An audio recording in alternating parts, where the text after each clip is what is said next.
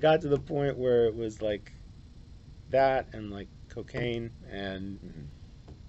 maybe a couple other things. And Religion, cocaine. What a choice. right. And so I told myself I'm either going to get I gave myself this ultimatum on a Sunday night, Hmm. getting ready for class for the coming week at the end of February. I'm either going to get religion by the weekend, or I'm gonna pursue some of the darker things that I hadn't been into yet. And if those, You already had a hierarchy in your mind of what would be good and what would be bad. That's I interesting. think It's not maybe as though you thought of it as an option for an escape. But you thought of it as this would be preferable to that. I think so. That's interesting. And if neither of those worked out, then the plan was to end my life. And so Hmm. I kind of went about my week. I forgot this ultimatum moment I had on Sunday night. But there was a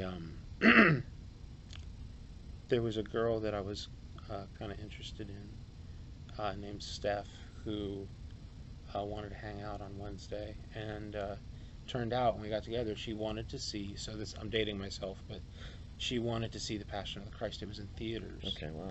and there was a lot of buzz in the news about it. There was buzz on campus about it. Like not non-religious people were going to see it. Yeah. There was, and I was like, I don't really want to go to a Jesus movie, and But you did. yeah, to keep Steph happy. Now, I look back on this, the Holy Spirit was working Yeah. over time, but in the moment, I felt like, oh, I'm just keeping Steph happy. You wonder how a guy like me winds up in a Jesus movie. And there's have you seen the film? No, I've heard. Well, I read the book. Okay. I can't, even though it saved my soul, it's hard to recommend because it's so heinously violent. Right, I Um, understand. but there is a scene in the movie where, and it's the movie, it was made by Mel Gibson. Mel Gibson, Yeah. um, but uh, he's very Catholic as well. Yeah. So Stations of the Cross are represented well in the movie. And there's one station that I think it's the second time Jesus stumbles under the weight of the cross, and Mary is trying to get to him, and so she says, "Get me close to my son," and John takes her down a parallel pathway to the street Jesus is walking on.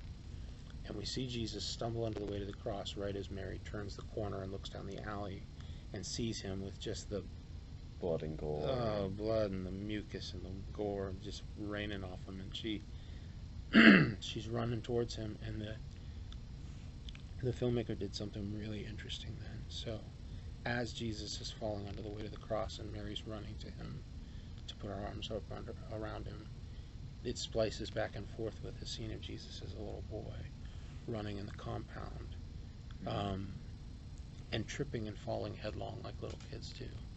And you see Mary's face light up, and she runs over, and she picks him up the way you pick up a little boy or a little girl. You put one hand behind their head and one under their bum, and you just hold them, right? And so we see her gathered little Jesus up.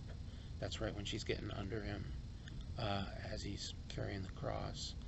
And as she's holding him, she's looking up at him, and his blood's raining on her. And he looks at her with his one good eye, the other one had been bruised shut. And he says, "See, Mother, I make all things new." And I burst into tears in the movie theater. It was like, That's if incredible. if there's a God out there that can make what I went through as a child new, and make the bullying new, and make the suicidality new, and make the misery new, and make the pointlessness new, I wanted to know that God. And so I Your life got saved by a scene in a movie. yeah, That in itself is a miracle. Is a beautiful miracle.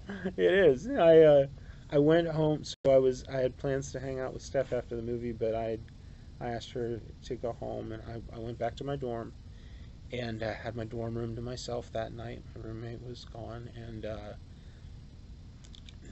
from 10:30 to 2:30, I I kind of waged this tug of war in my head. It if there's like the thing that the movie confronted me with was that a god, a literal god, had walked on rocks on this planet. Like if I bought a ticket to Israel, Yeah. I could walk, Physically I could touch the physically same touch the things. same things that, Yeah. that a deity touched, and you allow for that, and everything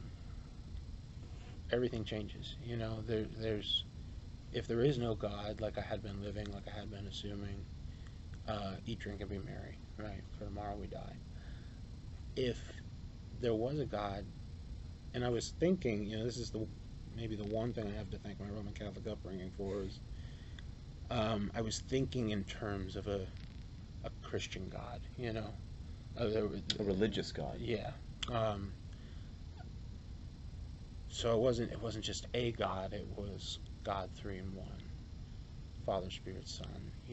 There's there was there were tracks for my heart to run on as we went down. It was sort of this system rather than a person. It was this a formula. Yeah, yeah. It was God was just an angry energy out there in the universe for the longest time to me. And then seeing the film, I think that's when I realized that he was personal. And so at 2:30 in the morning, um, I prayed. I think sincerely for the first. I prayed my rosary. I prayed penance. But I think I actually prayed for the first time. And I remember telling God, I will. All these things I've been running after: the friends, the look, the women, the weight loss, the party, those whatever. I'll give that all to you. There's this, they call it the canyon, Beaver Ave, because it feels like a canyon because there's high-rise apartments on each side. And I remember telling him, I'll walk the canyon from one end to the other while everybody points and laughs, as long as I know you're with me. Will you be with me? And he came into my dorm room. Like now I know he's omnipresent. I didn't know that then. But in a special way, in a way I can't explain, he came into my dorm room and he told me that I was his, and he told me I was going to be okay, and he told me I was going to go into ministry, and that's what started my Christian life. And so everything changed. Starting the next day, I started telling friends, like, hey, I think I became a Jesus freak. It was with that confidence, like I guess this happened to me. This is a thing, and I really don't know what happened, but it happened, and I'm going after it with everything I got. Being that you're 34 and it was when you were 19, about this doesn't sound like a phase. You really have I mean, I didn't know you back then, but from your description of what you were to what you are now, you really are a transformed person. Yeah. And it's the Holy Spirit in me. I was I might struggle now. I've resolved to always be honest with God. I don't think we do ourselves any service by having to pretend that everything's always smiles and rainbows, and You're authentically what a human being, as God made them, ought to be. I try to be.